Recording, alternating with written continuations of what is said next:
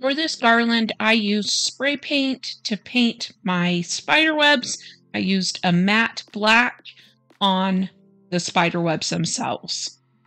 Then I used a black stain, it's called True Black, to stain the wooden beads that I'm going to put on the garland.